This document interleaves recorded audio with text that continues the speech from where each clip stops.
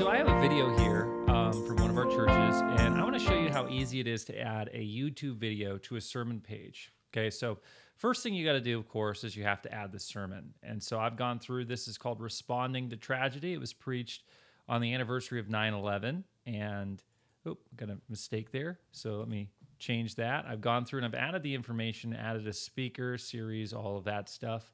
Okay, and all we need to do is we need to add the embed code where we want it on body content. So to do that, I'm going to go into YouTube, and on YouTube here, I'm on the page for the sermon. I'm going to click share, and then I'm going to click embed. And all I'm going to do, this is already highlighted, is I'm going to right click and I'm going to click copy.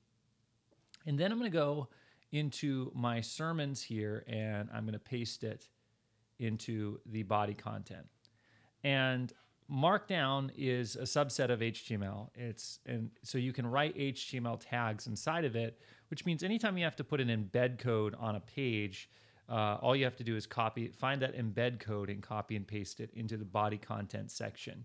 So this is a really easy way to get a YouTube video onto your sermons page.